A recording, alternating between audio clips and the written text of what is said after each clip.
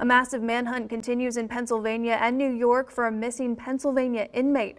Authorities believe Michael Burnham, a suspect in a homicide who is also facing rape, arson, and burglary charges, used bed sheets and exercise equipment to escape from a jail in Warren County, Pennsylvania on Thursday.